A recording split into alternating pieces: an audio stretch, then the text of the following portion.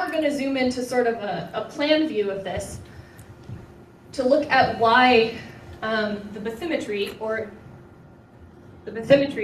there we go, the bathymetry or the underwater topography of this region is important. And that is because, as you can see in this schematic diagram, we have the glacier over here terminating in this fjord. At the surface, we have polar water, which is, as I said, is relatively cold and light. And then further out, and also at depth, we have Atlantic water. And there's a particular depth of the interface between these two water masses. And what the bathymetry, or as I said, underwater topography, is doing, or rather, what exists in this region, has important implications for whether or not this relatively warm water can make it to the margin of the glacier and therefore increase the ice melting rates. And so, as an example of that, we have some oceanographic measurements from two different fjords in Greenland. On the top, we have Jakobshavn Ice Fjord, and on the bottom is Symposium Ice Fjord. In both cases, the open ocean is on your left and the glacier is on your right. And what I want you to note in this diagram is here at Jakobshavn, we have this relatively high bathymetric sill, and it prevents these really warm waters shown here in red from getting up to the margin of the glacier and therefore influencing the melt rates in these locations. In contrast, in Symposium Fjord, while there is a little bit of a bathymetric high, it's not very high, and it does not prevent these warm waters from getting to the margin of the ice sheet, and therefore causes increased melt rates in this region. Despite the importance of understanding the bathymetry of the fjords around Greenland and the implications for the heat transport to the ice and subsequent ice melt and freshwater flux, there are relatively few investigations and locations around the Greenland ice sheet where we have bathymetric or any oceanographic observations, which is not a huge surprise because these environments are hazardous to work in, they're very difficult to access, they're very difficult to get to, they're often covered in ice for a large portion of the year. However, there are over 200 outlet glaciers draining Greenland, so only having observations for about 5 of them severely limits our ability to include these processes in models of Greenland mass loss and ocean circulation. And so the objective of my work is to use remotely sensed observations, in this case of icebergs, to better constrain the bathymetry of many of these fjords so that we can include these parameters in our ocean ice interactions and modeling. Now, it might come as a surprise to you, much as it did to me, that there is not this bathymetric information available. I think we have this conception that we've done a pretty effective job of mapping most of the ocean seafloor. And in the late 1990s, a lot of scientists, researchers, and governments kind of realized that we didn't have this information very well compiled for the Arctic Ocean because it's often covered in ice. And so this interdisciplinary group of people got together and formed the International Bathymetric Chart of the Arctic Ocean, which is currently on its 3rd version. And this is a very important resource. It has allowed a lot of improvements in ocean circulation and modeling, as well as navigation, because it identifies features like this large rift system over the center of the Arctic Ocean. However, if we zoom in a little bit further to look at a particular fjord, we can see that the accuracy of this for modeling the heat transport to particular glaciers is much more limited. And so this is a glacier in or a bay and fjord in West Greenland called Jakobshavn. And what I want you to note is here on the bottom, we see this IBCAO grid that I just mentioned. And it looks like there's a lot of data coverage of this area. It's a relatively uniform depth. However, if we look more carefully at a local survey that was done, we can see that there's in fact a pretty large sill here that is keeping some of those warm ocean waters from accessing the ice. In addition, we can see that this fjord is actually very over-deepened, which has important implications for the water depth and therefore whether or not the ice in that location can come afloat. And so I hope hopefully this demonstrates pretty clearly that we do need more information, and that even where we think there might be some information and it's presented in this IBCAO grid, it doesn't actually exist at that level of quality for what we would need for some of the processes we're trying to model. And so what my work does is uses stranded icebergs because, as we know, most of an iceberg is below the surface of the water. So we can imagine that if an iceberg is floating along and it comes to a relative bathymetric high, it is going to get stuck on that bathymetric feature. And so we look for, by looking for locations where icebergs have become stranded, we can then determine locations where there are relative bathymetric highs in the bathymetry of a given fjord. And so here you can see an iceberg that I've outlined in blue. Unfortunately, because of the lighting, I think it's a little bit difficult to see, but it's right there. It's right there. And these two images, and this particular iceberg was stuck in approximately the same location for the entire summer, as long as I could find imagery that you could see through the clouds. And so from here, once we've identified our stranded iceberg, we can go ahead and construct a digital elevation model from near simultaneous high resolution images, which is basically the same satellite takes two images at approximately a minute apart, and they're looking at the same region from two different angles. And so we can mathematically derive a 3D interpretation of what that surface looks like. That allows us to come up with the approximate height of the iceberg that is above the surface of the ocean. From that, we can mathematically derive the iceberg draft, or the amount of iceberg that's below the surface. That gives us a maximum water depth for that particular region. And so just as an example of this, this is that iceberg that I outlined earlier. This is the digital elevation model of it. So what this is showing is the number of meters above sea level that each pixel is. And so if we approximate this iceberg as roughly 30 meters above sea level, and then we can go ahead and derive mathematically, using the relationship between the density of the ice and the density of the ocean water, we can go ahead and estimate that the water depth in this region is about 200 to 270 meters. And if we compare this with the bathymetry maps that have been done, created from ship surveys in this region, we see that this is approximately correct. And so what this shows is that this is a viable method of assessing relative bathymetry and approximate water depths in some of these locations where we don't actually have any measurements. But it allows us to get this information without having to conduct really expensive, potentially hazardous surveys on the ground. And with this information, we can improve our estimates of freshwater flux from the Greenland ice sheet, rates of mass loss from the Greenland ice sheet, and the influence on the ocean, and therefore ultimately sea level rise. And with that, I would like to thank my committee, friends, family, department, as well as my funding sources.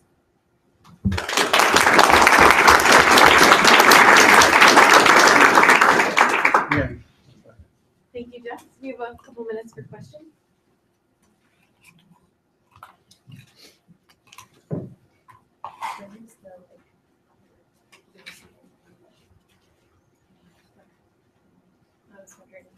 Does anyone have any questions?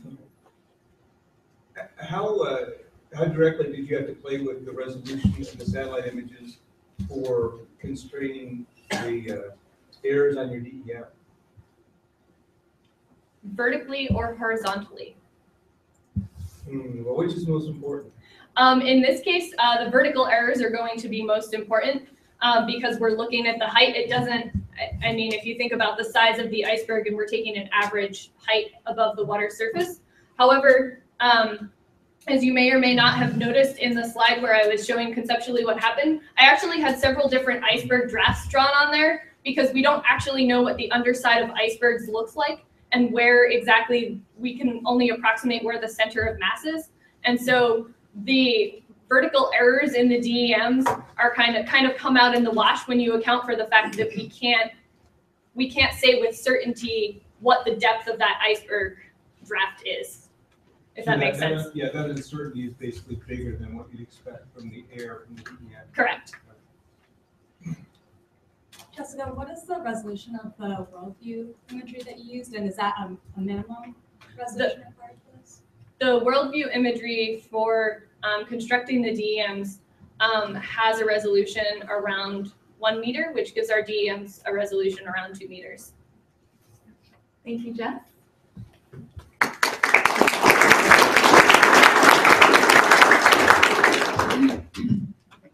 So next up, we have Sam Belknap III, talking about spatial characterization of Maine's lobster fishery in a changing climate. I'm going to forego the microphone because it's too much of a distraction when it quits out. Hopefully I can be loud enough. Well, thank you all. My name is Sam Belknap. I'm a PhD student in anthropology and environmental policy, and I'm happy to talk today about an applied project in which I've been involved this year about bringing together ocean planning, climate change, and Maine's lobster fishery.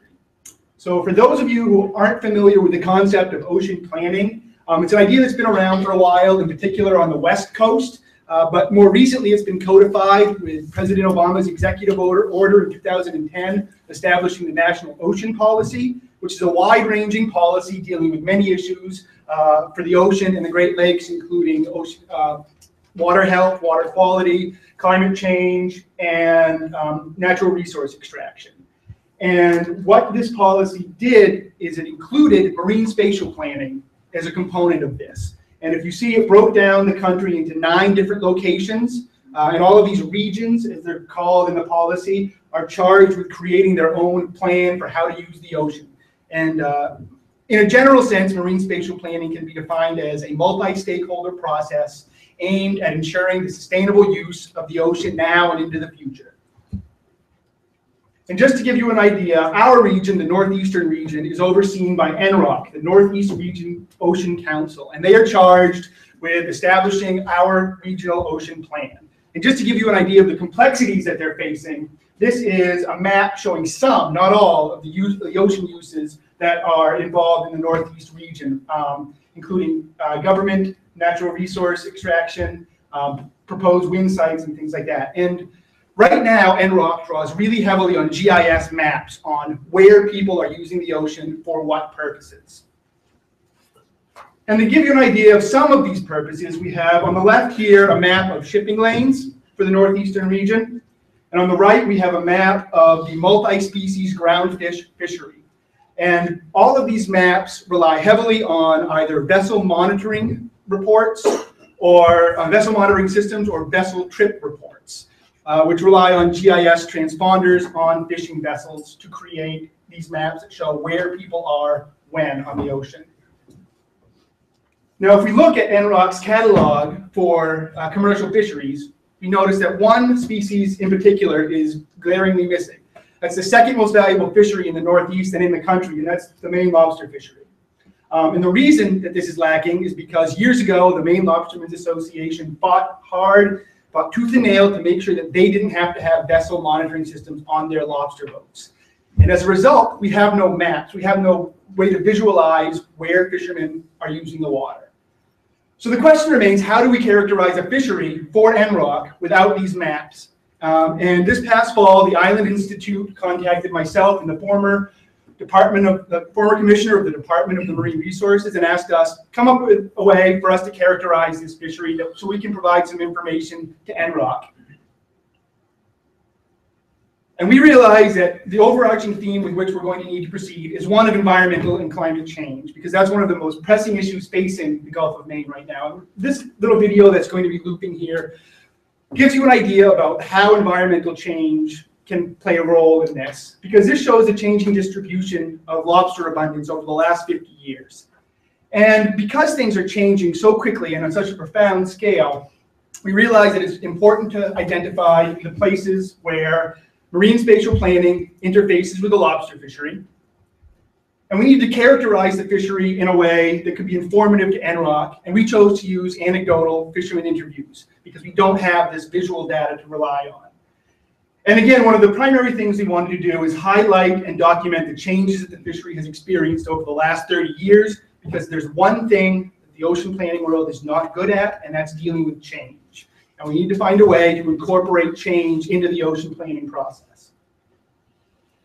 So over the fall and the winter, we did roughly 24 in-depth interviews with fishermen from across the coast of Maine, at least 2 or 3 from each of Maine's 7 lobstering zones, to incorporate the spatial diversity of the fishery. And we also did 2 focus groups, one early on to help us kind of narrow down what topics we wanted to address, and then one later on to present our initial findings back to the fishermen to see if we were accurately classifying things in a way that they felt portrayed the fishery appropriately.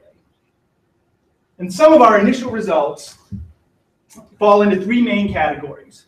The first category is fishermen are very concerned about how other ocean uses are going to affect their flexibility. Fishermen need to be flexible because they deal with environmental change on a daily basis, and not just short-term environmental change, but some of the longer-term climate impacts that the Gulf of Maine is facing necessitate flexibility on the part of a fisherman. And tied in with this is this concept of displacement with other ocean uses, potentially constraining fishing effort in a location. Fishermen are going to get displaced.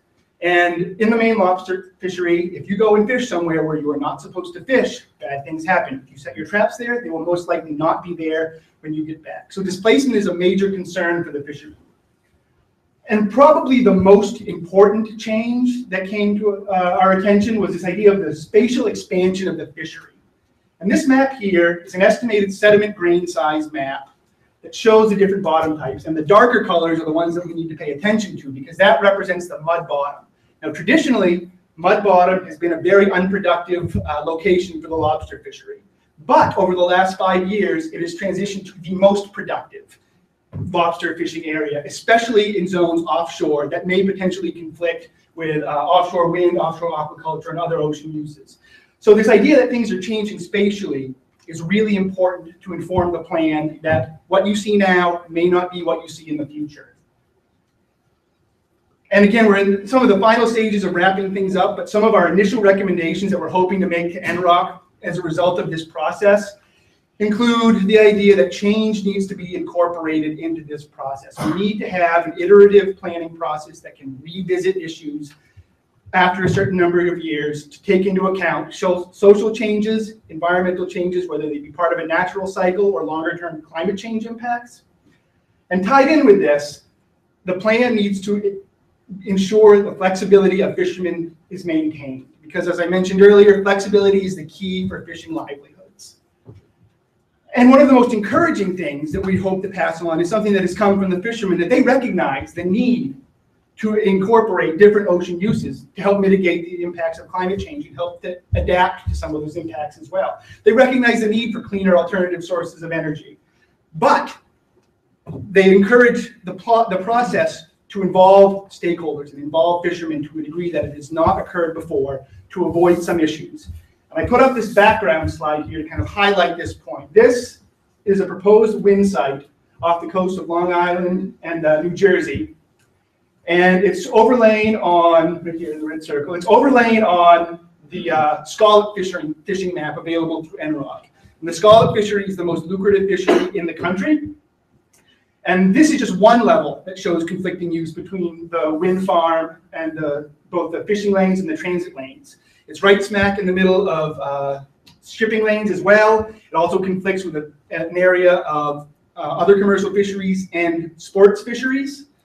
And because we don't have an established ocean plan by which people proposing projects can engage stakeholders, they run into a whole bunch of issues. They're now tied up in court. And hopefully lessons learned here can inform the ocean planning process and kind of institute some of these stakeholder-driven and informed decision-making moving forward. Because the process is set up to be that, but it's yet to reach that capacity. So with that, take any questions.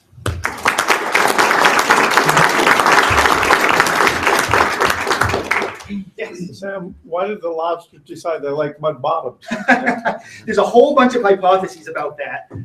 One is the fact that we've removed lots of the major predators, groundfish, from the Gulf of Maine, so lobsters are just more abundant everywhere. And that's kind of proven true all along the coast of Maine. The one thing that's a little bit deceiving is that map of changing lobster distributions. It's not, it portrays lobsters as marching north, but that's really not what's happening. It's really the density of lobsters that's increasing up and down the coast. We haven't seen a decline other than the southern New England fishery in Long Island Sound. We haven't seen a decline in other fisheries. It's just the Gulf of Maine has become so much more abundant. And one hypothesis is now the lobsters have the ability to spread into these areas where they haven't before. And because we've lost the shrimp fishery, that a lot of dragging would occur on this mud bottom for shrimp. And now that that dragging is not occurring, lobsters are able to make use of that habitat. So Is Is that not occurring because the shrimp have gone away? Or? Yeah, they've had a close season for the last 3 years because of the warming in the Gulf of Maine, driving what believed to be driving the food for the shrimp farther north and out of the Gulf of Maine. Not there. I know, it's not. They're delicious. Yes, Jim. Sam, why did they fight tooth and nail to keep the monitoring systems off their boats, and do they regret that now? They absolutely regret it now because they don't have an ability to say, look at how we use the ocean. The projects that you're proposing will impact us in the various ways. Right now, it's just their word against these other ocean uses. And it has to do a lot with kind of the individualistic pioneer nature of the fishery. They're very protective, even though you can see where their buoys are on the water. They're very protective about where they fish and when. And they didn't want anyone to have access to that information for whatever purposes. And now having conversations with some of the fishermen, they're really regretting it because they don't have a way to show their impact on the ocean. So do you think this is perhaps a lesson learned for them? Kind of cooperating? I'm hoping so. Yeah. And there are lots of, if I had longer, I could talk about another project that's trying to create some of these vessel monitoring systems where the data is under the control of the fishermen themselves and can only be used explicitly with their permission for purposes that they determine, but that's a talk for another time. Thank you all.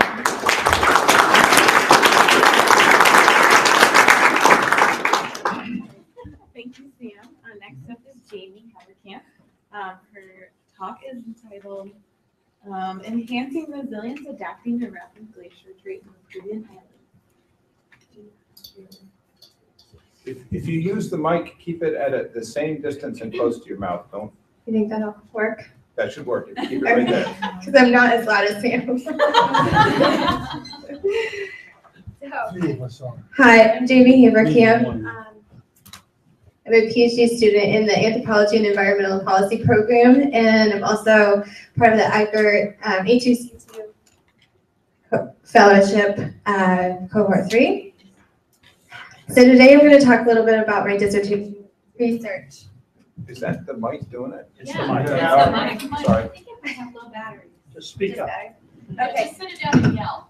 So I'm going to talk about my dissertation research, which is focused on the political process of adaptation to climate change. Specifically, this research project takes place in the Peruvian Highlands, looking closely at dimensions of equity and effectiveness in climate resilient policies.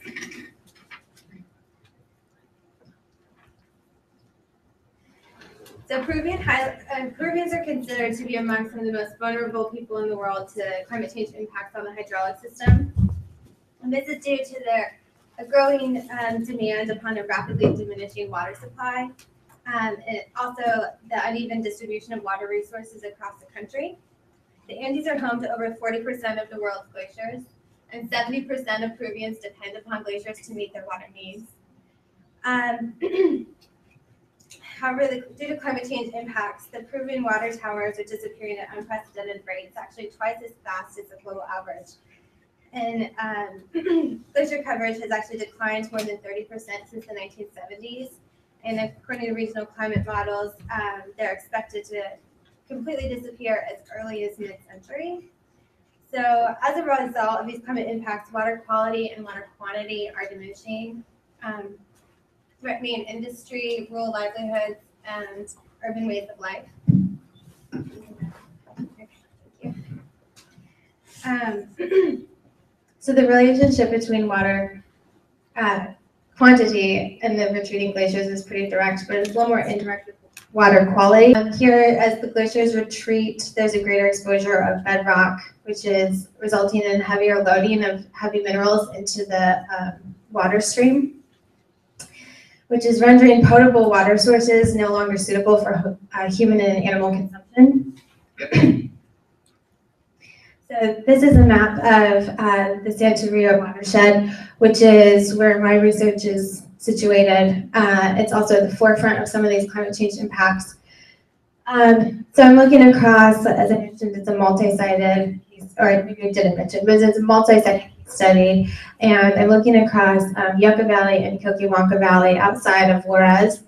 And these two valleys, Juarez is a pretty large urban center here. And then these two valleys are actually within the jurisdiction of Huascarán National Park, which is shown here in yellow. The blue are the glaciers.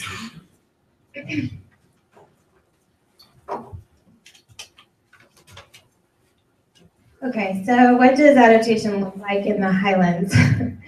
Currently planned adaptation is pretty top-down. It's concerned with state and international actors that are working to develop what's known as ecosystem-based adaptation. And this project would manage water quality, climate risks, and also enhance resilience across the highlands. The idea is to leverage the ecosystem services of alpine wetlands to help societies adapt to the degrading water quality issues. So as wetlands offer the unique functions of water storage and water filtration, they can help to uptake some of these heavy minerals out of the water, helping to purify it for downstream users. Additionally, wetlands are desired for their ability to capture and store carbon, which is rendering the alpine land a highly desirable carbon sink for both the state and the world. So in this way, ecosystem-based adaptation can offer triple wins, or claims to offer triple wins, by reducing community vulnerability through improving water quality. And also by enhancing and restoring wetlands to a sustainably managed state, and as a striving for carbon mitigation goals, using it as a carbon sink. But despite the benevolent outcomes of policy, there are some trade-offs. And the point of contention is largely that to enhance alpine wetlands or restore them to some optimal state of functioning, the state argues that traditional pastoralist activities need to cease. In some places, maybe just be restricted, but in some places be relocated altogether. So if enacted, this policy would affect over 32 campesino communities that currently access the alpine highlands valleys within Huascarán National Park, and who have been accessing the highland valleys for over the last 12,000 years. So at this point, I just want to give a quick socioeconomic context and situate the campesinos within their legal frameworks. Highland campesinos have been granted legal rights of self-government by the Caribbean Constitution, post-colonial rule. They're thus given the legal rights to continue the use and self-management of their traditional natural resources and landscapes. And Huascarán National Park claims to recognize these rights, but since its establishment in the 1970s, has also worked to restrict agropastoralist activities throughout this, the park's boundaries and buffer zone. Since the 1970s, this has created decades of territorial disputes between the state and campesino communities. As I've mentioned, the 32 villages that are targeted for this policy, over 50% of the population is in poverty or extreme poverty, and this is based on monetary valuation. And many of their livelihoods still depend upon traditional systems of reciprocity and subsistence activities. The average household possesses 4.1 head of cattle and 7 sheep, which support their subsistence way of life and also bring in wage earnings. Meat sales bring in over half a year's wages for over half of the rural population. So removal of pastoralists from the highlands not only breaches their legal rights, but it also has profound effects on their livelihoods.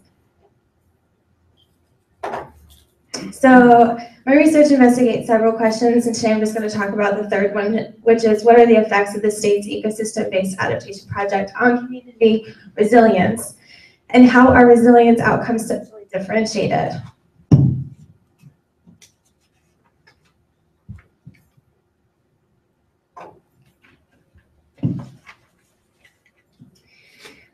So this question aims to evaluate resilience outcomes of the ecosystem of the EBA policy, and to do that, I'm hoping to operationalize an indicator-based framework designed by Engel and others in 2014.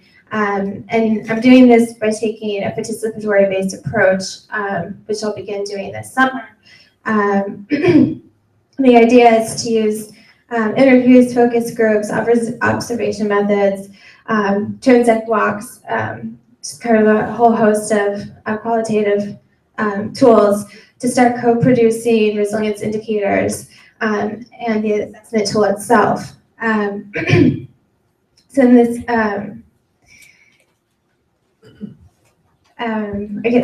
sorry, I can unpack the framework just a little bit, but maybe later for questions if there are any. So the idea is the framework lays out a real flexible and iterative process of engaging through multiple rounds of community-based engagement and co-producing some of the indicators that are really meaningful to the local ecological context, but basically looking for place-based indicators rather than looking at things that are more generalized or expert knowledge from the literature.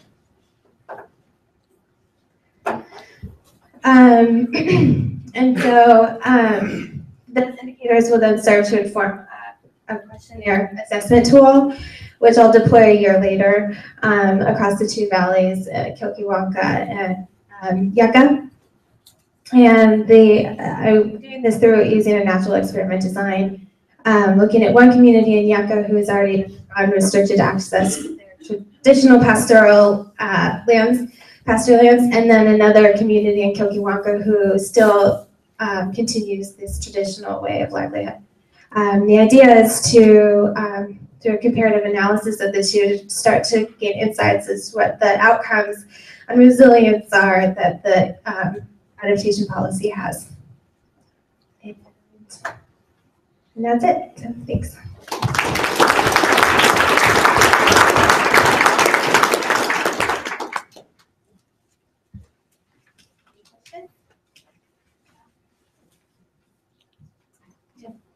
What kind of community engagement procedures were you going to be thinking of using to elucidate these indicators and outcomes?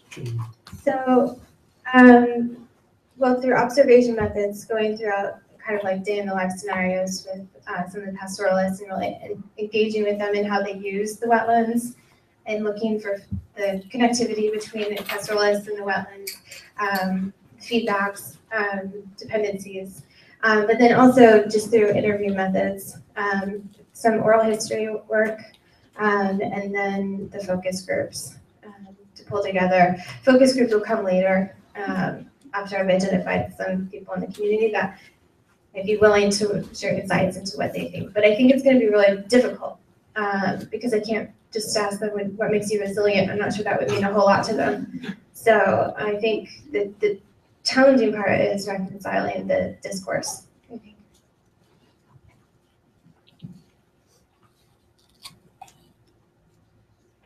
Thank you.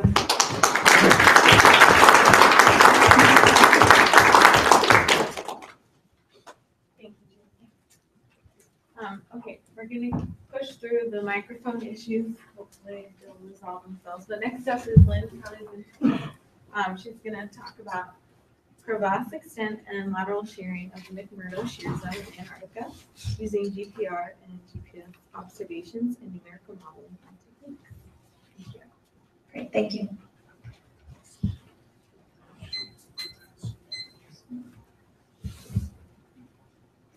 All right, so my work involves studying the Ross Ice Shelf, which is the largest ice shelf in Antarctica. And so in particular, I am interested in the western lateral margin, so this area right here. And this is called the McMurdo Shear Zone. And so I just want everyone to orientate themselves. North is actually at the bottom of the page, because the South Pole is way off the page at the top, so that's going to be our reference frame for the rest of the talk. And so what causes this shear zone? So as ice moves around Mina Bluff, it's moving quite fast along the Ross Ice Shelf, but all of the ice behind this outcrop right here is moving a lot slower on the McMurdo side. And so when faster moving ice comes in contact with slower moving ice, it shears and pulls apart and creates this massive shear zone right here. And so there are many reasons that we want to study this. One is for logistical reasons. The United States Antarctic Program traverses all the way from McMurdo to the South Pole, and they do this every year. And so the shear zone is a heavily crevassed region, and all of the crevasses are covered with snow bridges. So if you look at the surface, it's completely flat, and you don't know that there are crevasses under you. And there's a wonderful anecdote of why this area is dangerous, and I don't have enough time to talk to you about it today, but the main players are a tractor, a crevasse, and 30,000 pounds of dynamite. But the moral story is that it's a dangerous area and it needs to be studied, and what we hope to do is determine whether or not this is going to be a viable place to cross in the future for the United States Antarctic Program. But more importantly, for scientific reasons, why is this an important area to study? Well, so the shear zone provides a tremendous amount of stress along the Ross Ice Shelf's western boundary. So it's providing friction along the side, it's holding some of the ice back, and so if this area is weakening or has become unstable in the last decade, it's becoming more heavily crevassed, then these stresses could be transmitted throughout the rest of the ice shelf, and this could mean implications for Ross Ice Shelf stability and future implications on sea level rise. So the way we go about studying this area is a three-tiered approach of GPS observations, where we derive surface velocities and strain rates. Then we do ground penetrating radar observations, where we penetrate into the ice shelf to observe crevasse spacing and orientation. And then our hopes are to incorporate these observations into a finite element and numerical model, where we model the Ross Ice Shelf, and in particular how sensitive it is to changing lateral stresses. So we'll begin with our GPS observations. So far we've been on 2 field expeditions, and we surveyed 29 survey poles, and we've covered a 12 by 12 kilometer grid right here. And so I've been able to extrapolate a velocity contour plot that illustrates the velocity changes from around 450 meters on the Ross Ice Shelf side to around 180 meters on the McMurdo Ice Shelf side. And so where these lines, these contour lines, are most closely spaced, that's where we would imagine the highest strain rate. And so when we extrapolate for the strain rate, that is what we see. And we find that the strain rate peaks at about 0.016. And we'll return to this in just a moment. But moving on to our GPR observations, where our overall goal is to observe what's going on in the ice shelf itself, we utilize a robotically towed GPR antenna that goes back and forth across the shear zone to take measurements. And we've acquired 2 massive data sets for this area, and we've surveyed a smaller portion of the shear zone, about 5 by 5.7 kilometers. And so our first data set is at a very high frequency, 400 megahertz, and this is really good at penetrating within the top 30 meters. So this is just a portion of one of our transects. And wherever we see these parabolas is where we can interpret there to be crevasses. And so our next data set is a little bit lower frequency, so it's able to penetrate deeper into the ice shelf, all the way to around 180 meters. And with this data set, we've picked up a really sharp reflection around 160 meters. And we interpret that to be the change between interglacial ice and basal marine ice. So ice that's being frozen on underneath the ice shelf. And whenever we see these parabolas, again, this is just showing 30 meters at depth, 30 meters from the bottom of where we can see. And we see these parabolas indicative of basal crevassing. So if we look at a full transect, so a complete 5.7 kilometers across and a full 180 meters in depth, and we put it all on one screen, we can kind of get a general idea of what's going on. So I've highlighted the areas where it's crevassing in the top as well as the bottom. And so we've found crevassing in the top and the bottom within areas of highest strain rate. And so that's not a surprise for the surface crevasses, because we had already anticipated that they were caused by the shearing. But a lot of less is known about basal crevasses in general. And so our data set is kind of indicating that in this area, they're most likely caused by shearing as well. So to take that one step further, I've taken 5 different transects along the right, each kilometer apart from each other, and plotted them on my strain rate grid to kind of connect with what's going on at the surface with what's going at depth. And so the dotted line is the full transect, and the green are the areas of high crevassing that I've visually picked out. And so from this, I've been able to visually surmise that crevasse initiation occurs at around a strain rate of 0.01. And this agrees well with published estimates. However, what I hope to do in the future is have an automated approach to this and complete it on many more transects, so it's going to be higher resolution. So finally, we're going to move on to our finite element numerical modeling, where we hope to model the Ross ice shelf and perform sensitivity analysis with changes in lateral stresses within the McMurdo shear zone. So all of my work in this area is preliminary. I've been exploring ways to model the Ross ice shelf and ways that I can hope to incorporate all of the physics and have a good base model that I can perform sensitivity analysis on.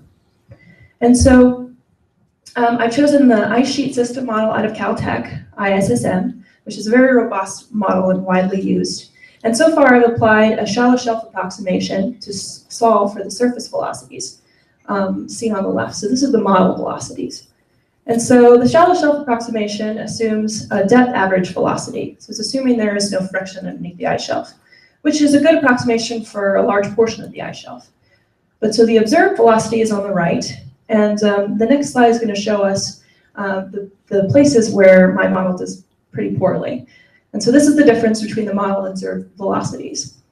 And so the two places that it does poorly actually come as no surprise. So the first is at the grounding line.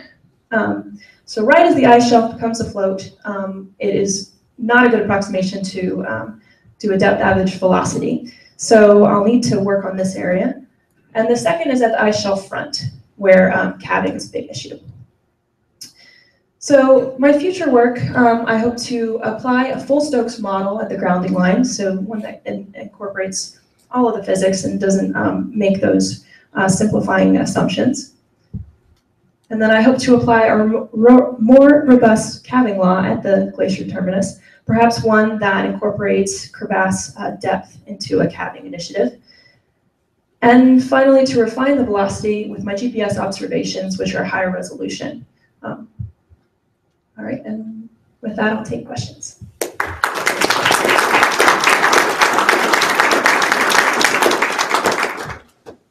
Yeah, is slope along the shear zone constant, or is there episodic, say, ice points settling? It's constant.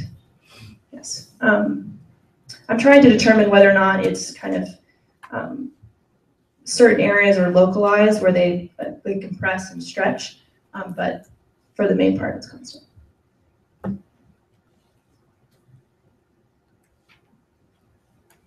Any other questions?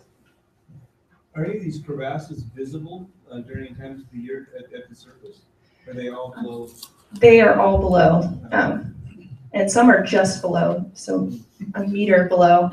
We actually popped one this past year crossing the shear zone, about this wide.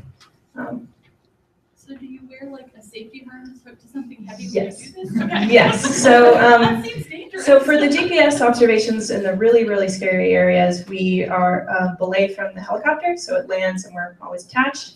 And then when we cross the shear zone, when we do the rest on the Skidoo, we cross the road. And so every year they fill in crevasses along the road so that it's safe for them to traverse. So we only cross in the safe place. All right, thank you.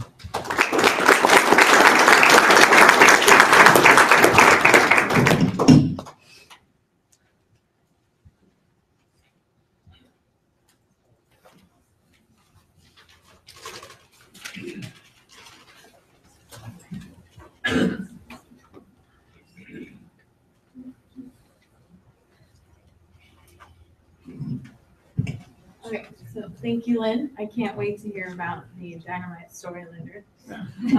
Okay, next up we have Mark Royer, who will be talking his presentation is entitled the P301 Web API. Thank you. Hi, my name is Mark Royer. I'm a computer science student. I'm a PhD student in computer science. I'm going to talk about the P301 Web API, which is essentially an interface that allows programmers to connect to P301 data through the internet. The work is done with my advisor, Cha, Andre, and Paul. And you can see the schools there here at the university. Those of you who may not know it, but the P301 system is a data repository that allows climate change data to be accessible throughout the Climate Change Institute. It allows you to resample data in near real time, and it allows you to visualize data using charts. And finally, the data can be manipulated using some scripting ability that the system has. So the next question is, why do we need to develop a web API? So the reason we developed the P301 web API was to make it so that with data sets that are already inside of P301, and there are approximately 800 curated data sets, to be more easily accessible to the public. And of course, the internet is available everywhere, so that makes sense. And then finally, we wanted to make it easy for developers to be able to programmatically access the data. And so we used a RESTful interface. So what is REST?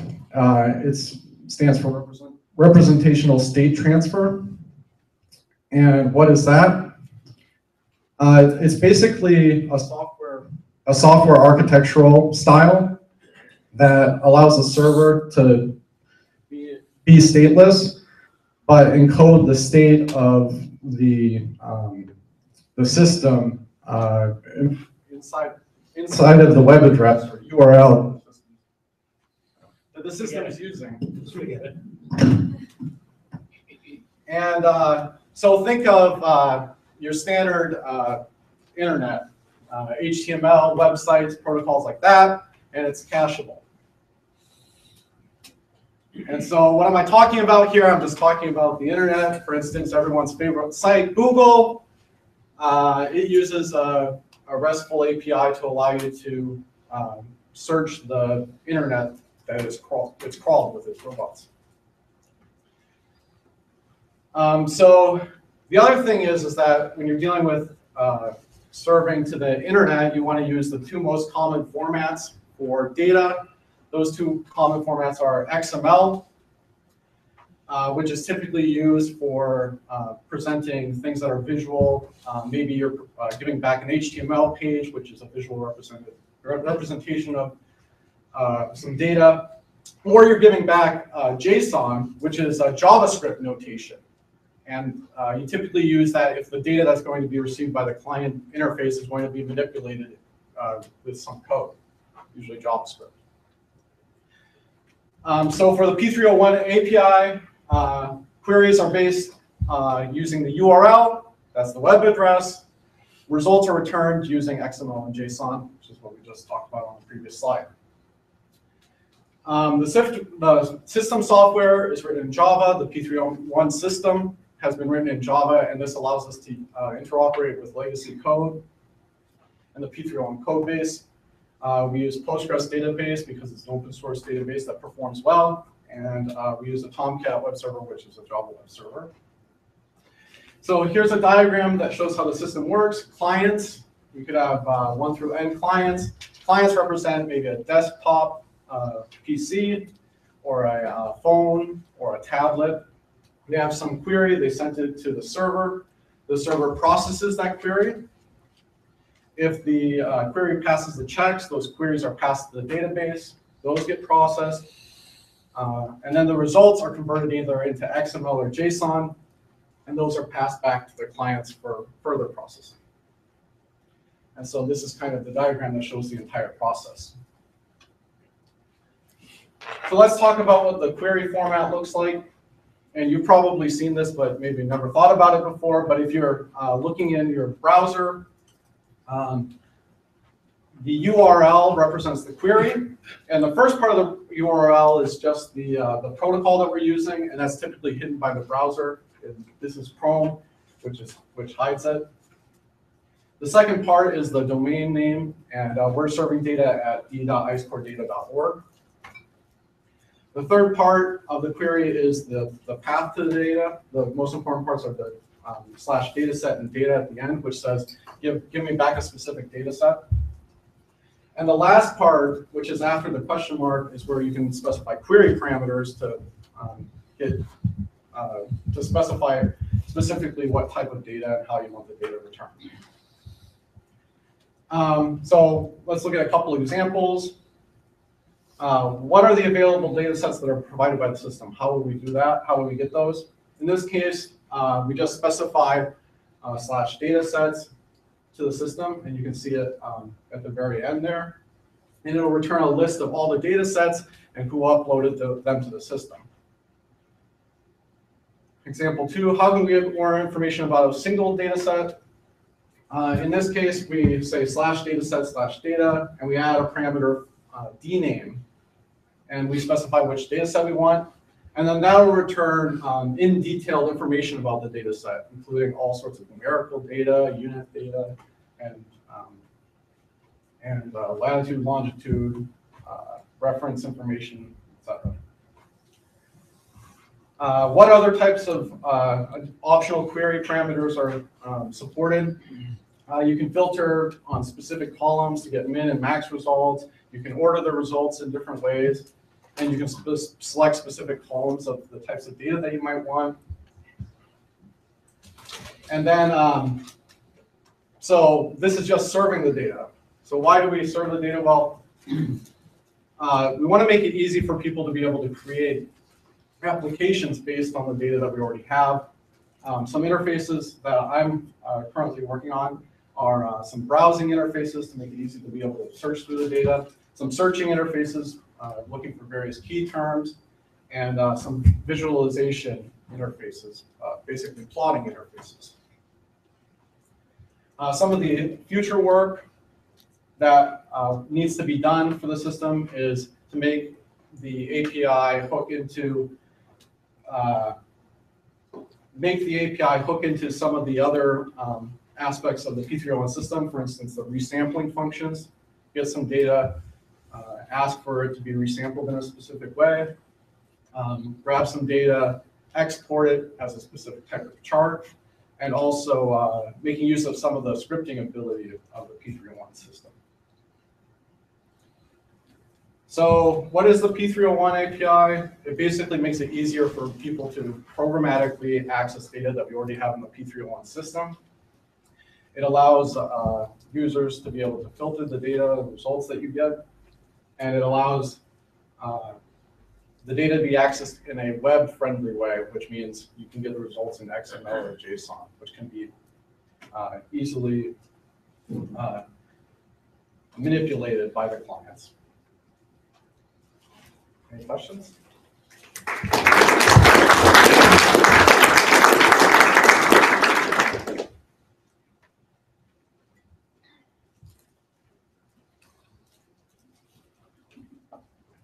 Are there any sort of security threats to making it more user-friendly from the public?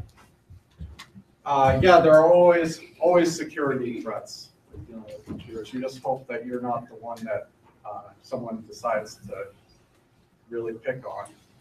But yeah, for dealing with this, because it's publicly served data, in the end, we don't have to worry about people accessing it. We want them to be able to get at it. So yeah, so the security threats aren't too major.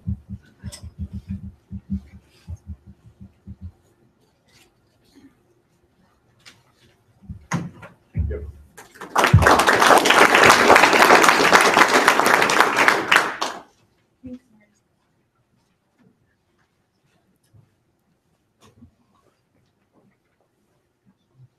Next, we have Kira Malik, and she will be talking about deciphering the mechanisms beyond climate-driven changes and the relative abundances of the diatom cyclotilla. Thank you. So I'm going to be talking about one of my chapters from my dissertation, and in this chapter, I'm actually looking at the climate-driven mechanisms which are actually causing changes in the relative abundance of the diatom. To start up with, those of you who don't know what diatoms are, so diatoms are actually a group of photosynthetic algae. They are a very common type of phytoplankton, and they are found in both freshwater and marine environmental systems. And this group is actually at the base of the food chain. They are primary producers, and they are responsible for about 20 to 25% of photosynthesis on the planet and about 1/4 of the oxygen that we breathe. So this group is pretty much very important to study. And for my project, I'm basically interested into looking at one of the diatom taxa. It's called cyclotellum, and it's a planktonic centric diatom, and it's again found in both type of aquatic environments, either freshwater and marine. And we have like different types of species in this taxa. So for example, right here you can actually see it's called Cyclotella botanica, which is pretty much fairly bigger in size. And then we have Radiosa and Comensis, and these two species are fairly moderate in size. And then we also have Stylitra, which is a very smaller size species. So we have like a quite variation in the size and the structures of these species. And the most important thing about the diatoms is that they are very sensitive to changing environmental conditions. So we can actually use them as an indicator of climate change. So the reason I'm interested in this project is that what's happening is as the climate is changing, we are seeing a widespread changes in the abundance of this diatom taxa across different lakes in the Arctic since 1850.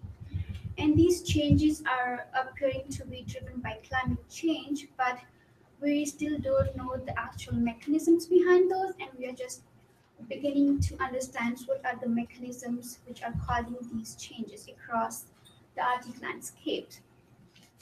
So this figure here is from Smoley 2005, and in this study, they actually the figure here actually represents the diatom profiles from different lakes in the Arctic, and it also shows the timing when these changes were occurring in the lakes. So it's hard to see in the figure here, but when we zoom into it, so you can actually see right here is the Cyclotella species. So you can actually see over the time since 1850, there is a gradual increase in the abundance of this taxa in this lake. Similarly, if you go to another lake, you can actually see again there's an increase in the taxa, and same for the other two lakes. So in the bottom here, so you can see an increase and again an increase. But there are a couple different mechanisms that have been suggested which are actually driving these changes. So one of the mechanism is the direct effect of the temperature. So in this paper in Ruland et al., which came in 2015, and in this study, what they actually suggest is that as the temperature is increasing, you will see an increase in the abundance of this taxa. So right here in this figure, they kind of correlate and suggest there's a positive relationship between. So as the temperature is increasing, you will see an increase in the abundance of this taxa. Or another way to look at is through the ice out days. So imagine when the temperature is increasing in the lake, the ice on the lake will go much more early. So the ice in the lake is going much more early compared to the previous days, and you will see an increase in the abundance of this taxa again. But this is not what is happening all over the place. So this figure here is from Lobster Lake, which is here in Maine. And in this study, they actually found that pattern between the lake ice out days and the increases in the abundance of that taxa.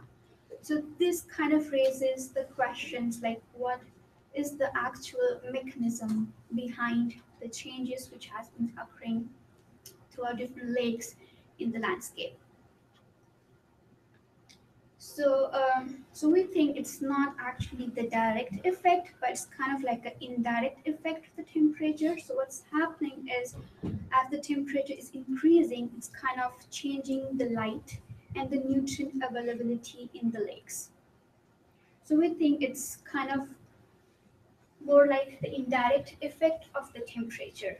And I wanted to test this relationship or this mechanism for my research project.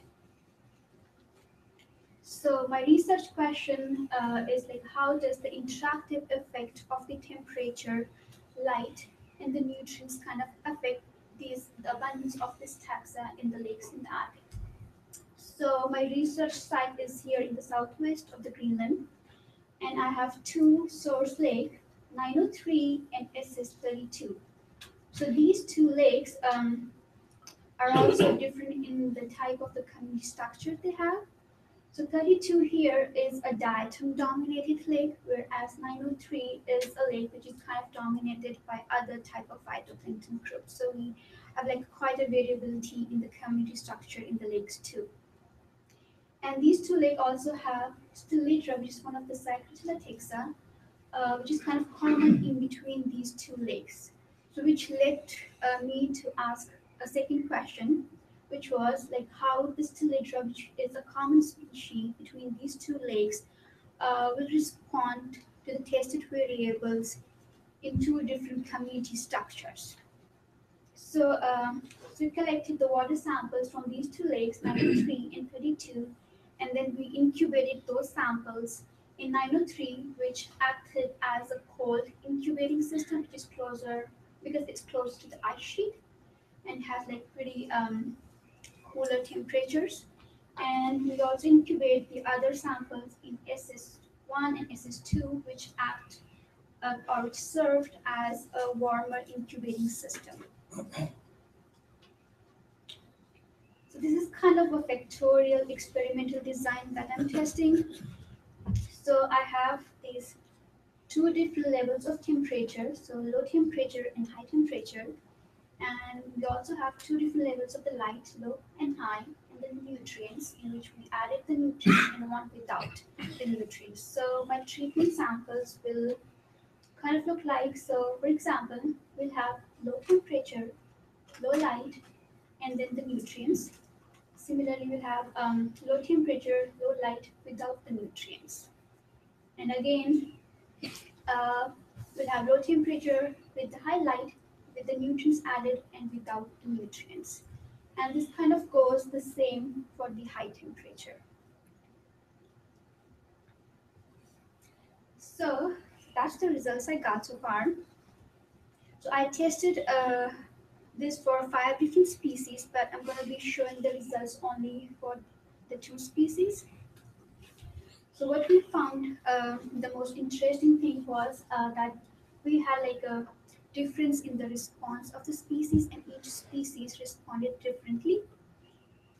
So first of all, so we have this, the panel over here is the low temperature, and here is the high temperature, and on the bottom we have low light and the high light. So when we added the nutrients, there was a positive response for both the species. So you can actually see the red bars here with the nutrients.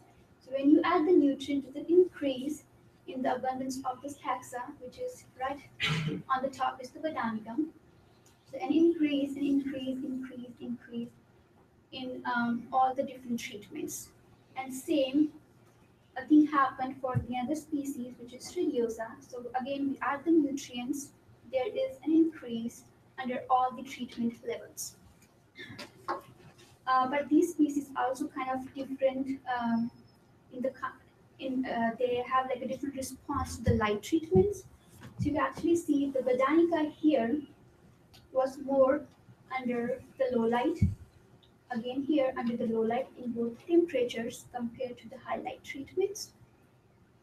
But for the Religiosa, it kind of had more densities in the highlight treatments under both the temperature, low temperature, and the high temperature. So there is a difference in the response to the light. And for Botanica, we found a significant interaction between the temperature, light, and the nutrients, whereas for the radiosa, there was no interaction, but just independent effects of the light and the nutrients. And this is the result for my second question, where I was looking at the response of Stibodra in 2 different communities. So again, we had a positive response to the nutrients. So when we supply the nutrients, there's an increase in the taxa in the both lakes. The on the top is 32, which is diatom-dominated lake, and in the 903, which is phytoplankton-dominated lake. And for the species, both of them have a significant interaction of the light, temperature, and the nutrients. And the most interesting thing that we found was that here you could actually see under the high temperature treatments, the cell densities kind of increased when it was in a diatom-dominated lake, but the cell densities kind of decreased right here under the high temperature highlight when it was kind of dominated by the other phytoplankton groups. So you could actually see how the community can play a very important role.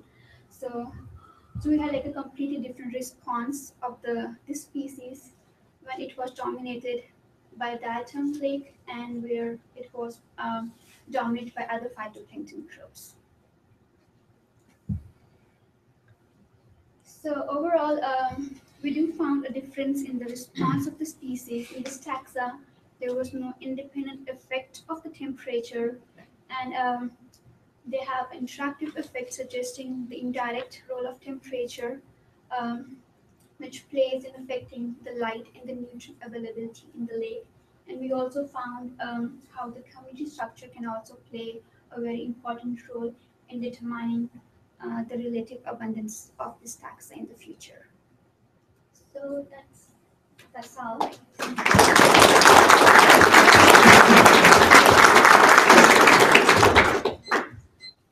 I may have missed it, it was hard to hear you, but I was unclear about your experimental design. Did you take the diatoms from those lakes back to the laboratory to do these experiments? No, we took the water samples from the lakes, and then we took those samples and incubated within the lake. Incubated them where? Within the lake. Within the lake? Within the lake. So we had like a lake which has warmer temperatures, which served as like a high temperature system, and we have another lake which has low temperature, which served as a cold incubating system. The slide that you had with the that had the processes broken up either on or off, did you say that was factorial or exponential? Factorial. Isn't that exponential? Oh, the options, isn't it the leaves and the trees? No, I don't think so, because we kind of like divided. So it's kind of like a complicated to follow through that, but it's like we had like a temperature. We had like for example, we had just like a sample which had like high temperature, high light, and the nutrients. And the same we had like for the low temperature, low light, and the nutrients. So we kind of like dividing, we had like 2 levels of each. So 2 levels temperature, 2 levels of light, and 2 levels of the nutrients. Okay. I'm not sure if that answers your question. Yeah, I guess I'll have to talk to you later. Thanks. Too cute. Yeah. Thank you.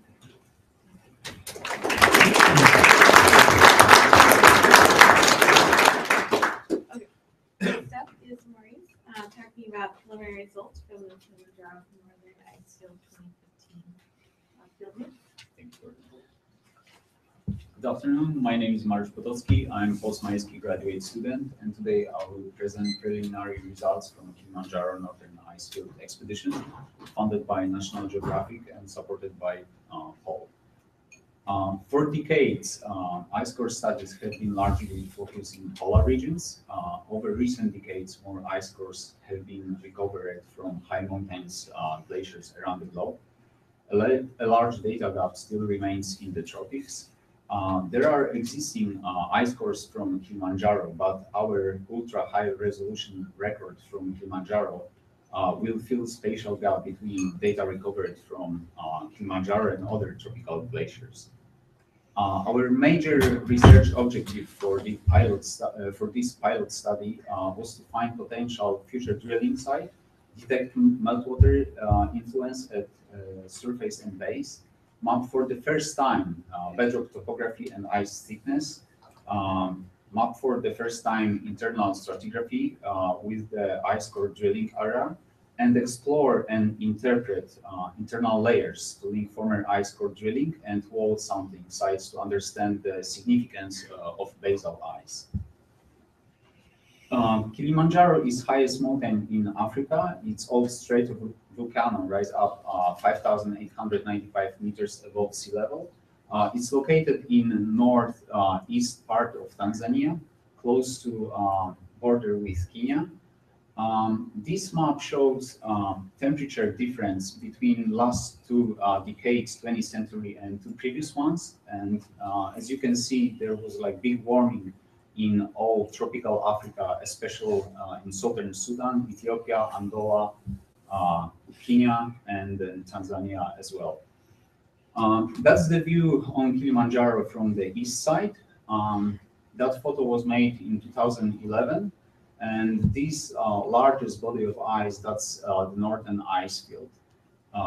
There is like two small pieces of ice that will remain after eastern ice field, and barely you can see here is like southern ice field. This photograph was taken in 1938. And as you can see, the glaciers, they were doing much better that days. They were much thicker. That's the northern ice field with some extension to east side, eastern ice field, and then southern ice field. The glaciers of Kilimanjaro are vanishing due to regional warming and more likely linked to global warming.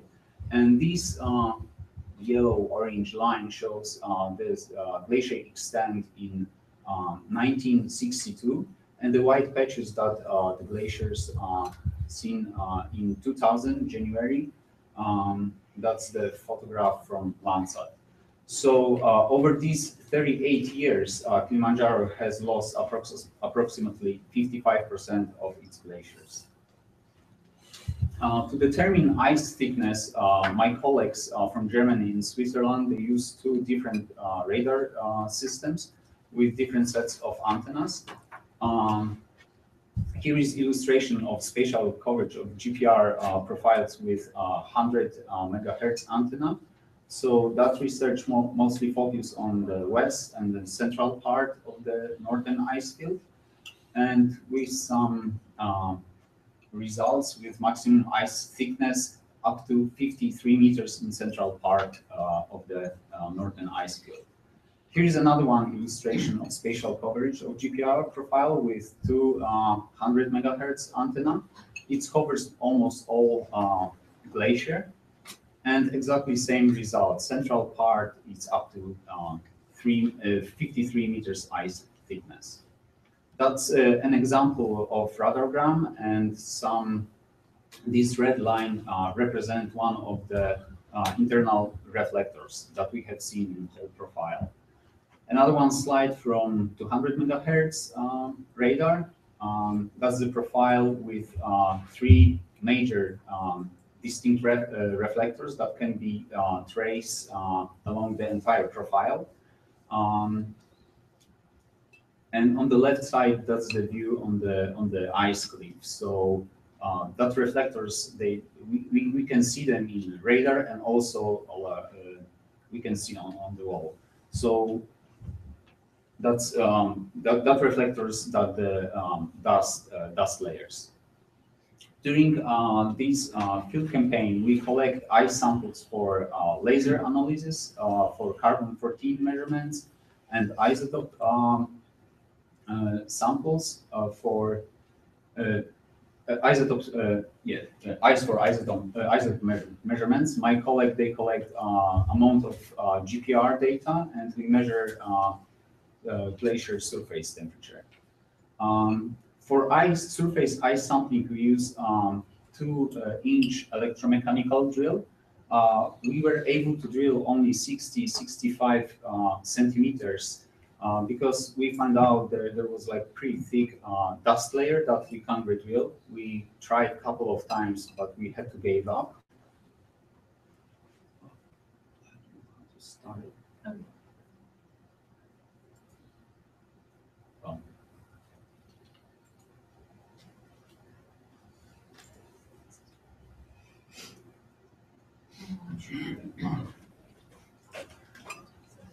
Yes.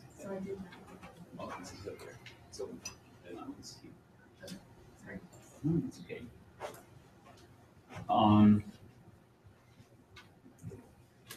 Next one. So we have to give up because after 20, 30 minutes, that old borehole that just was filled up by water. So we have to change our strategy. So we went down to the ice cliff and we sample ice walls. We collect samples on the east side, side close to the camp, and on the west side. The way how we sample the ice, we use the electric chainsaw to collect blocks of ice for carbon-14 measurements, laser analysis, and we use also ice screws for ice sampling for isotope analysis. So here is an example, 1 meter long profile with 2 centimeter resolution sampled ice that's showing delta O18. So as you can clearly see, the record is still well preserved. I'll skip this one. And as I mentioned before, we collect also a couple block of ice for laser analysis. Here is an example of 4 centimeter of ice from central part of the glacier. Some chemical species, they show like high variability, like iron. Some of them, they pretty flat. Here is another one example, 22 centimeter piece of ice collected on the west side. So again, I would like to focus on iron so you can see pretty high variability. So we assume it's a seasonality. When we focus, just we can see up to 4 peaks in 1 centimeter. Our major key findings for this study, its ice thickness within drilling area around 45 meters with maximum ice thickness 53 towards the east. In all 200 megahertz shield profiles, at least 3 large reflectors appear. Basal ice contains a chemical and isotopic record, and surface water indicates intense melting and no preserved chemical and isotopic record in upper part of the glacier. And I would like to say that that place is really unique and it's disappearing. So it's next couple of years, that's the last chance to collect this paleo climate record. So we are in kind of rush to collect this ice core to keep it for future as an archive. And I would like to thank all people involved in that project, especially porters, that they were carrying all heavy loads up to the top and assist us all the time. And I would like to thank National Geographic, Paul, and all people involved in that project. Thank you.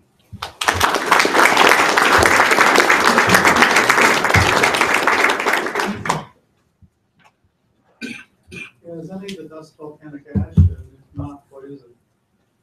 It's volcanic ash, but it's local. It's not from volcano eruption, so it's kind of questionable because previous ice cores they indicate also dust layers, but there is no good explanation for that. Why there is accumulation? There must be some couple of events that allow accumulate that dust on the surface, and then again snow accumulation over it.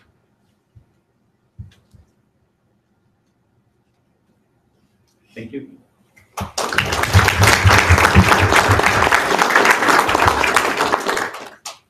Thank you, Marie. Okay, next up is Laura Gary. She's going to be talking about testing for biotic feedbacks in tidal marsh community stability in the face of sea level rise. Thank you. Okay, I will try to channel Brian Olson and speak really loud so that you guys can hear me. So to start, I'll just introduce salt marshes. They are the transition zone between the upland area and the ocean. And because of their location, they are considered a stressful environment. They are very salty. They have different salinity levels. They also have a flooding regime because of the tidal action. And because of this, they are considered a simple system. They have low species diversity because not a lot of species can figure out how to live here. And because of that, we see simple food webs such as just predator, herbivore, and plants. And the thing to know about simple systems is if there's any change in the level, you see pretty drastic changes in the other level. And so this is classic food web theory, where if you take the predator out, the herbivores increase in a lot of numbers and can decimate the local plants. And we've seen this in southern marshes where we call it runaway herbivory, where essentially the herbivores they do not have that predator pressure, and so their numbers go crazy. So this is an experimental way where they built an enclosure, kept all the predators out. These are the marsh periwinkle snails. They go crazy, decimate the whole vegetation. And so we don't have these snails in our northeastern marshes, but there's still a concern that with simple food webs, that if certain things get out of whack, we could maybe see an effect like that they see in the southern marshes. And this is important when we start talking about sea level rise. And so luckily we know that salt marshes have been able to keep up with sea level rise for a few thousand years. And people like Dan and Joe have soil cores, and they can look back in the history of a marsh and see how it's formed. And one way that they have been able to keep up with sea level rise is moving upland. And sorry, the picture's kind of dark, but there's a tree stump in that ditch. But what I'm going to talk about is how salt marshes can gain an elevation, because this deals back with plants. This is a really complicated process, and I'm going to just explain it very simply. So marshes can gain elevation through vertical accretion. One, by sediment accretion. So as a daily high tide comes in and brings sediment with it, and then the plants can help kind of trap that sediment. So when the tide goes out, that sediment just kind of falls down, and through the years, it builds up. We also have peat accretion, and this is in the Northeast, and that's just basically plant biomass that hasn't decomposed, and through the years, it builds up. And so peat and sediment accretion can kind of combine to build up or to gain elevation for the salt marshes. And so again, as long as if you have the plant biomass, you have the increased potential of peat accretion, and also just that plant there to hopefully trap that sediment. And again, going back to this, and seeing that extreme case in the southeast, it's a concern is, will we see something like this that could lower the plant biomass, that could potentially affect a salt marsh ability to keep up with sea level rise? And this is important because we know that the salt marsh sparrow, which is a salt marsh specialist, meaning it breeds and lives completely in the salt marsh, is declining, and it's an insectivore. And so here's a graph for one of my old lab mates. On the bottom, it is a year, and on the Y, it's salt marsh sparrow abundance index. And as you can see, it's declining. And there's some estimates that in 50 years, this bird will go extinct. But before it goes completely extinct, we're going to see in local marshes where it'll be locally extinct. And so my first question is, will the absence of the sparrow actually cause a trophic cascade? And if yes, does that strength vary across their range? So for the first question, if the sparrow becomes locally extinct, will we see herbivore numbers go up? Will we see that indirectly affect the local plant biomass? And then does the strength of the effect vary across their range? And this is due to, instead of just kind of looking at this at one place and assuming it's consistent throughout the sparrow's range, we can see if maybe it varies spatially. And there's some evidence that once you start going to their southern range of the salt marsh sparrow, you see more complexity in the system, meaning that there's more players in the food web. So when you have an absence of a major predator, it's kind of absorbed in the food web, and there will be a difference, but the strength is not as strong or drastic. The easiest way to test this is basically remove the predator from a system. So I did that with these PVC frames and with the bird netting, and essentially the bird couldn't access that area in the marsh. And so my second question, does it vary across the range? I set up 8 sites, starting in southern Maine down to New Jersey. I had 2 summer seasons, 2014-15, and I collected plant biomass samples in the exposure and control at the end of the seasons, but also collected invertebrates and conducted bird surveys throughout the season to get temporal change. So for my results, is there a trophic cascade? Will we see removing the birds from the system, an indirect effect of decrease in plant biomass? So we saw the opposite effect. And on the X, you see is control and exposure, and you also see these lines. This is one site. So we'll just call this site A. This is site A control biomass, and this is site A exposure biomass. And so this Y is plant biomass. And you can see generally the trend is opposite of what we thought. So to understand if maybe this was due to the birds versus an artifact of the experiment setup, we can look at the bird counts and the change, which is here, the change between control and exposure, and this is absolute, and compare it to what the amount of birds we saw at each site. And so you can see that's a pretty weak relationship. So it's not very clear on this point. But for the second question, does the strength of the effect vary across the range? We have to look at this graph again, because this line that is really going against the other ones is the same point in this graph, that outlier all the way over there. That is my most southern site. So not only do I see a difference in the results with the biomass, where instead of seeing higher exposure like the other sites, we see lower biomass in the exposure.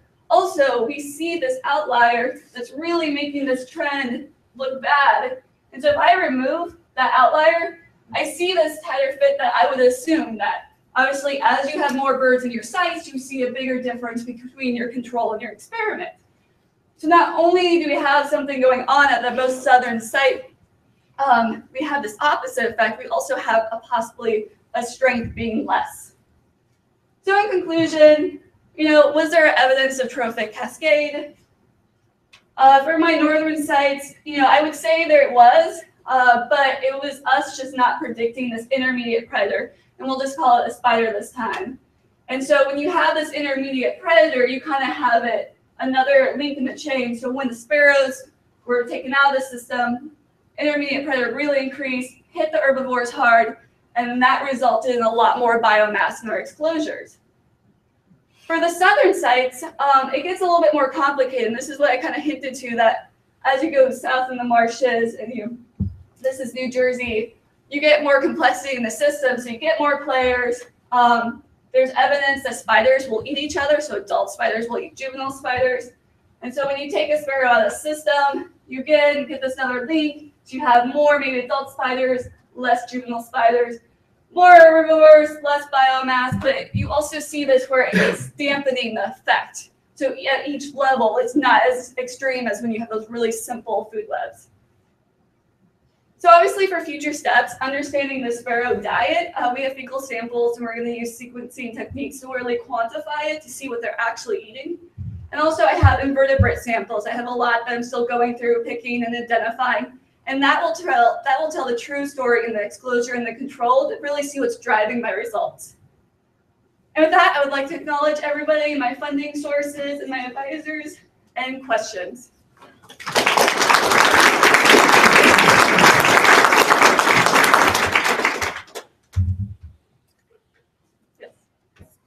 Sorry, excuse my ignorance. I'm not an ecologist, but I'm just wondering, when you set the PVC cages, did you do them all at a certain time of day? Or I'm just wondering about the insect ecology in those spaces in different times of day, and if that might have influenced what was in the cage. Yeah, no, so they were set up we set them up in May, and then they were just up the whole time through the season. And so you do have different insects, and invertebrates will have peak abundance and that, but they're set up the whole time, so the bird, if they're set up, the bird can't go at all, but the controlled paired plots are just right next to them. Is that what you're asking? Yeah, and also just what time of day? I mean, were they all set up during the daytime, during a certain time of day? I would assume that certain times of day or night would have more insects in the marsh than others. So setting up early in May wouldn't really affect it, since they're a permanent structure for the season. The net's not big enough to keep bugs in it or out. They actually can freely move. it's more to their natural system. And so when we collect it, I think maybe you're asking about collecting during the day. It was always during the day, and bugs tend to be, it depends, but invertebrates tend to be more active just during the day. But they are permanent structures, and we set them up before really even a lot of the invertebrates are really out in full force. It's just starting to, they'll just starting to move and be active. Oh, yes. Just curious, life cycle spans of the bugs, growth rates of the plants. How many years would you want to do this, and how quickly do you think, if you were actually doing the same sites for several years, that you'd see really better, really stronger correlation? Do you think that matters? Is one season enough? That's the big question when it comes to trophic cascades and all the experiments, because a lot of times systems, they have a way to work it out after a while. So you do introduce this like extreme change where the sparrow is gone and then everything's out of whack, and maybe through a few years, it will maybe figure it out. The problem with our salt marshes is, like I said, there's just not a lot of diversity there. And so in a lot of aquatic systems, they have these strong trophic cascades because without another player, like another major predator to replace the sparrow, you see the changes last a lot longer. So for something like this, it's always better to have long-term data. And 5 years would be wonderful to kind of just see. And with our 2 years, we were hoping to see, and that's more analysis, maybe a year effect. So maybe it'd be more extreme the first year and then the second year not extreme, or maybe the first year is kind of extreme, but then it's double the second year because you still have that effect. And those, herbivores were doing really well. They laid more eggs. There's more of them, and then the next year, all those eggs, hatch, and you have more bugs. And so you really don't know. And I would say 5 just because of funding, but 20 years. Let's go big. Okay, thank you so much.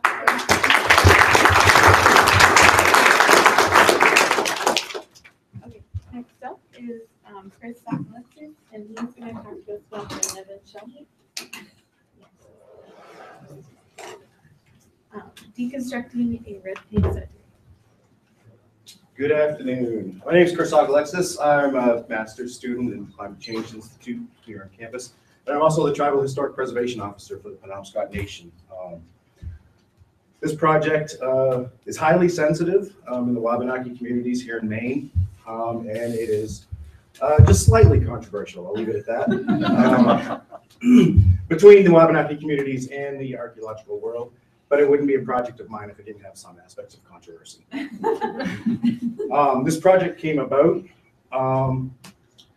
recently due to unforeseen circumstances. One, the replacement of the Reversing Falls Bridge in Blue Hill, which will directly affect the Nevin shell heap with the bridge replacement and road widening.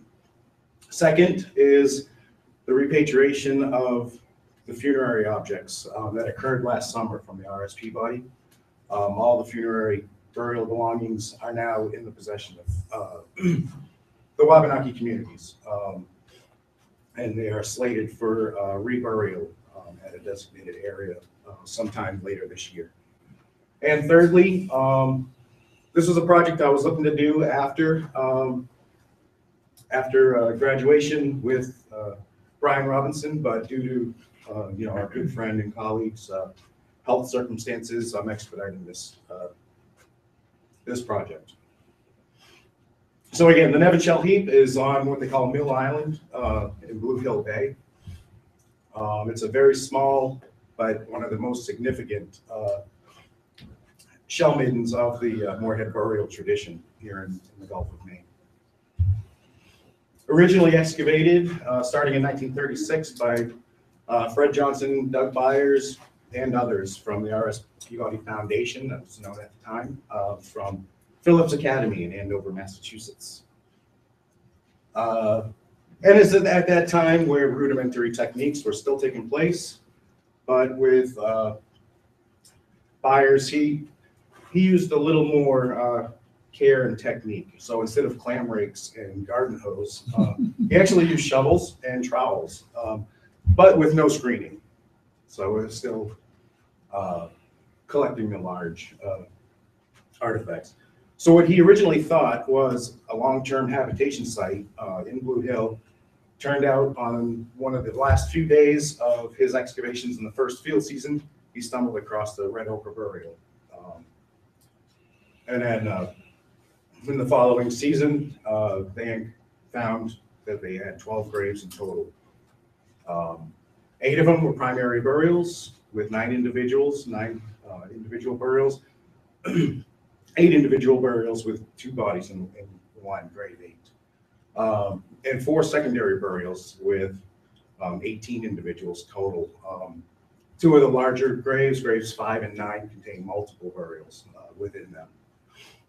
So there's a total of 27 individuals, but there are some discrepancies. One burial, grave 10, is not considered a Moorhead burial. They thought it was a little later due to lack of primarily red ochre and lack of grave goods with them. And an individual in grave 4, I believe, I'm calling, to where it was a child's burial, but Leslie Shaw in 1988 did some analysis of the human remains being housed currently at Harvard, noted that there was an older woman as well in that. But upon further review of the site itself, grave 4, which is less than 50 centimeters away, right on the water, was being washed out. And grave 8 seemed to have washed into grave 4, because grave 8 contained late, older male and a female. So I was speculating that a miniaturized version of longshore drift was occurring along the beach. So again, Myers, the techniques for excavations weren't great, but his record keeping was excellent for the time. He has tons and tons of notes and these flashcards looking at the complex stratigraphy within this site, which involves both occupation as well as a cemetery site within it. And between his radiocarbon dates and Professor Robinson's, Brian's dates, it goes from 240 to 4245 BP. So we're looking at the late, into the late Moorhead burial tradition, up and through into the ceramic period. So again, this past summer, we started intense negotiations with Federal Highway Administration and the Maine DOT for the replacement of the historic bridge over the Reversing Falls. They're not sure what they want to do with it, but the foundations that you can see on the edge of the bridge is deteriorating. You can watch water go right through that stone foundation at the changing of the tides. So we went in, collaborative effort between Penobscot Nation, Maine Historic Preservation, and the University of Maine to mitigate as much as we can to prevent further destruction of this site. Granted, Byers excavated in the 30s. Not all of the human remains were collected, so to say. So there are still burials within the midden itself, and myself with other tribal historic preservation officers and community leaders are looking to preserve this site as best we can with no future destruction to the site itself. So here they're running along the top of where the road's going to be, right at the edge of Byers backfill areas, and we're pulling out beautiful evidence of swordfish. That's a swordfish vert, as well as stone and bone tools up alongside, right on the road, right next to it. So going down last fall with Brian Robinson and a host of others that helped out along the way, Greg, Kendra, Andrew, Sky, we excavated into the eroded part because right along the waterfront is erosion's heavy. So we wanted to look in to see. One of the things I was interested in is that complex stratigraphy and this abundant shell, crushed shell, lower shell, fish scale layer. It's right now it appears to be all under the burials, but been talking with other people like Art Spees from the state and Nate Hamilton from USM, we're really doing a reanalysis of the site as a whole in the stratigraphy. So here's an updated map produced by Andrew Heller here at the university. And it's a culmination of Byers' map, the Maine Historic Preservation Commission's map, as well as the map produced here. So you can see the burials are primarily right along the beach line, and these are the first two discovered here. And then the bulk of the big ones are in the back. So basically what I'm doing is a cemetery analysis, which really hasn't been done. I didn't want to impede on Nate Hamilton's work as doing analysis as the whole site. And I'm looking to reconstruct spatially and temporally the cemetery itself, and to give our ancestors a voice. We haven't had a voice in any of our cemetery excavations, and I'm looking to give the Wabanaki communities a voice with this project. Oh, these gonna come out dark. So basically here, I'm going to show you some slides highlighting some of the artifacts that will, on one hand, sadly, not be analyzed or seen again once I'm done with this research. Again, these will all be reburied in a ceremony later this year. So a red paint cemetery is not red paint without iron pyrites. Well, that was quick.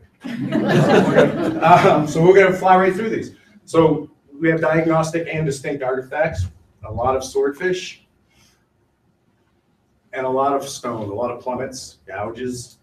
Not as many flaked instruments in the cemetery sites itself, but a lot of bone. A lot of bone artifacts, distinct and diagnostic artifacts, ground slate, bone whistle, which is only seen a couple other times in the Gulf of Maine. But the high-end faunal, specialized faunal, you have sea mink, porpoise, and this we analyzed as mortuary items, why they were used. So the bulk of it, what gathers most interest are these moose daggers. They're incised, and primarily they are found within the graves of children. They're not really in any adult graves, and the bulk of the burials within the cemetery are children under the age of 18. So with these are it's close up of some of the incised daggers. They're like scrimshaw, what we consider scrimshaw. And one other final product of this will be experimental archaeology, where I'm going to be replicating these daggers in using stone and bone tools, and what I think what was used to do the incisions are modified beaver teeth, just because they're in there with them, and these beaver teeth are cut a certain way to it looks like they were used, along with antler sockets, and the beaver teeth fit perfect inside the sockets as far as holders. So that was real quick. I'd like to thank everyone on this screen for helping out. And I guess I'll just take any questions. I'll leave it at that. If there's any.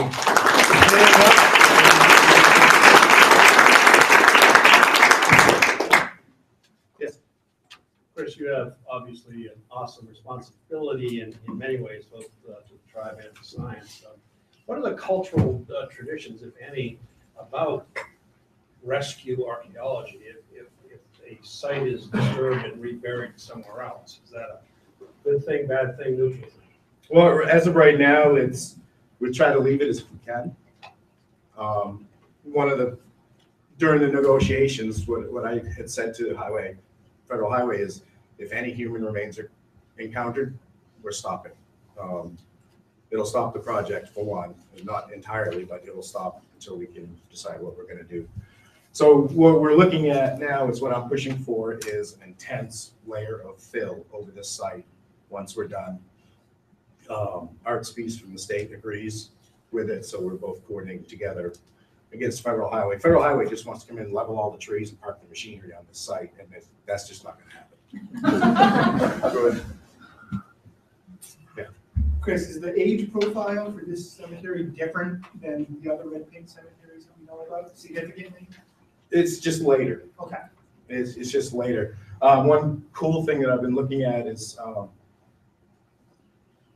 just even with this stratigraphy, the burials from 1 to 12, there's 12 burials, they're different in ages, but the significant ones, according to the dating evidence, seems generational. So we're looking at 3 generations of burials within. So it'd be like grade 1 is older than grade 5, grade 5 is older than grade 9. So we're looking at 3 different generations, and you can see it in the tools going through. They're getting more elaborate as the dates get younger, I guess. If this was a burial site, and it was, where was the living site? Right behind it. It appears to be right behind it, and it goes up and across the road. So we're working on the other side of the road as well, and we're finding later archaic component, but as well as a ceramic period component on top of it. And it's just spread right along, going back into the homestead property, which we didn't bother with, but we're looking right at just the site, the immediate site itself, and along the waterfront, because we don't know how many burials have been washed away due to sea level rise since then. There's just no evidence of it. You have an estimate of how much erosion has occurred? Quick estimate. Maybe you could discuss it during the break. Yeah, we have 1 more. So thank you. Sure. Okay, this is our last talk for the session. So Tim Goodare is going to talk about developing a validated long-term satellite-based albedo record in the Central Alaska Range. So I'm aware that my talk is what stands between you and our first break. So I'll try and keep it light and brief. I've been trying to develop a validated long-term satellite-based record for albedo in the Central Alaska Range for a number of years now. And as I always begin, I'll begin with some background on snow and ice albedo. We don't all work within the cryosphere, so some of this may be new, but it's topical. We have a diagram here. We have on the left, ice-covered landscape, on the right, ice-free landscape. And the ice-covered landscape includes sea ice, seasonal snow covered, and glacial snow and ice, and all of which reflect about 90% of incoming solar radiation.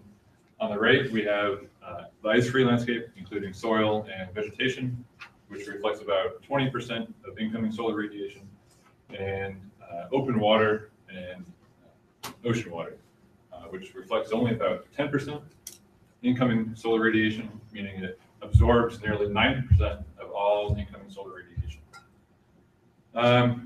And often in the natural environment, we see these two landscapes juxtaposed together. So any change in aerial extent of the snow and ice could lead to feedback cycles where if the snow and ice retreats slightly, there's more land or ocean that is exposed, and more energy could be absorbed by the landscape, leading to warming and further retreat. And we've seen this recently in the Arctic. Warming oceans and warming atmospheric temperatures are leading to rapid glacial retreat in the Arctic. And it's largely due to these differences in albedo. And since albedo is a primary control on the energy budget, the global energy budget, these ramifications are quite serious. So I've been working to quantify albedo in mountainous terrain, and in particularly in Alaska, with the goal of increasing our understanding of mountain glacier response to climate forcing, and how that could play into the mass balance of glaciers. So I've been trying to use surface albedo as a proxy for mass balance with a number of methods. First, in our expeditions to Denali, we measured spectral snow and ice albedo. And using that, we validate satellite-based albedo records. And then we're trying to relate that to mass balance, regional climatology, and the records from Denali Ice Core. So our field site is the great Denali National Park in the Central Alaska Range. To point out a couple things, we have now formally Denali Peak, which used to be Mount McKinley, and then Kit Hilton Base Camp, Mount Hunter, and Kit Hilton Glacier. This is the largest glacier in the Central Alaska Range. It's been measured 71 kilometers in length and about 3,600 meters in relief. So it's quite a large glacier for this area and for Alaska. This is Liz Barakowski. At the time, she was PhD candidate at UNH and had access to this wonderful instrument, Field Spec 4 spectroradiometer. It measures reflectance across the shortwave spectrum with a narrow bandwidth. Its hyperspectral resolution is about 10 nanometers, and that comes into play later. So in the field on 7 super clear days, like this one, for example, we measured optical grain size in snow pits, incoming solar radiation, and outgoing reflectance. And here's that data for the 7 days in our first field campaign over a number of weeks. Spectral albedo is albedo across the spectrum, and you can see there's a evident decrease in albedo as time progressed. So this is the aging of snow. It could be just as we enter the warming season summer. One line to note, though, is this red line. It's the 3rd sampling day, but it appears above the green line. There was a snow event the day before. So that increased, or that fresh snow powder with a higher albedo, the fresh snow has a higher albedo, and we can see that from our measurements in the field. So this is a simplified workflow. We have this in situ data, the high spectral data, and to compare apples to apples, you need apples to begin with. So we had to transform that hyperspectral data to shortwave broadband albedo so we could compare it to our MODIS data, our satellite data. And we use this radio transfer model, the SMART 295 model, which looks at a number of parameters: aerosol optical depth, days, location, a number of things. And we used that, we incorporated that radio transfer model into the hyperspectral data to get a single value, the broadband albedo, over the shortwave waves. And then we could compare it to our MODIS data. So our MODIS data, we use the MODIS albedo product. The short term is MCD 43A3. It's a 16-day composite, so 16 days into one product, level 3 data, and graded at 500 meter resolution. The current version is version 6. It uses daily products. It uses daily data retrievals and provides daily products. Version 5 is a 16-day composite still, but it uses 8-day retrievals. And so it's not as, it is more coarse. And then we had our 2 sites. This is base camp. And then we had a number of transects out on the Kit Hilton Glacier. So to begin, this is some of the data. We have the albedo on the X, the satellite-derived albedo on the X-axis, and the in situ hyperspectral data on the Y. And it appears that there's really strong correlation. R-square values of greater than 0.99. And this would say that what we see in the satellites correctly models what we see and measure in the field. However, if we zoom in a little bit and compare apples to apples again, we don't have quite as strong correlations. So go back 1 minute. These are white sky and blue sky. Black sky is the direct component. White sky is diffuse component of optics. When we can combine them and get blue sky, which is near real time and what we measure in the field, we see a strong relationship, and the satellite perform well at base camp. However, doesn't do so well out in the glacier. There's a low bias with the newest version of MODIS, and we get a value of 0.64. That's a really low albedo for a glacier. You could think of this maybe as melt ponds or crevasses. We think it was interference from the snow-free valley, less than 800 meters away. Up in the Arctic, the satellites, it's gridded as 500-meter data, but it could be elongated and incorporate part of that snow-free wall. So we think it's that.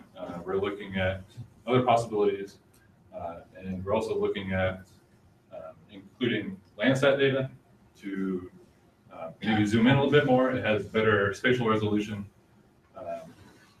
and it could strengthen our MODIS validation and validate our base camp models more or better. And then we could produce that long-term satellite record and compare it to the ice core, to volcanics and biomass records, and then the glacier mass balance data. This is from the National Park Service. They have a fairly long-term, back to the early 90s, of mass balance. Blue line is the Hilton Glacier, and there's not much of a trend here, but we will see if our albedo record tells a different story. And with that, I'd like to thank all those folks, my committee members, folks out in the field, our funding sources, CCI, and I'll leave you with this picture of our drill site up on Mount Hunter, around 13,000 feet, and we'd be happy to take any questions.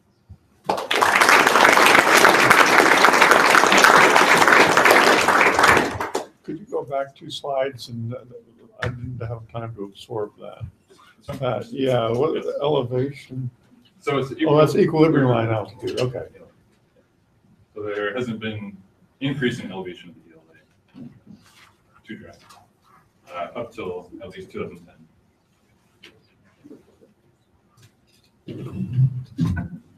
Thank you. Thank you. I'd like to thank all the speakers for very interesting, diverse, and well-timed presentations. We have a short break. We'll reconvene in about 10 minutes at 2:15. So you'll have to go practice speed eating if you want to snack.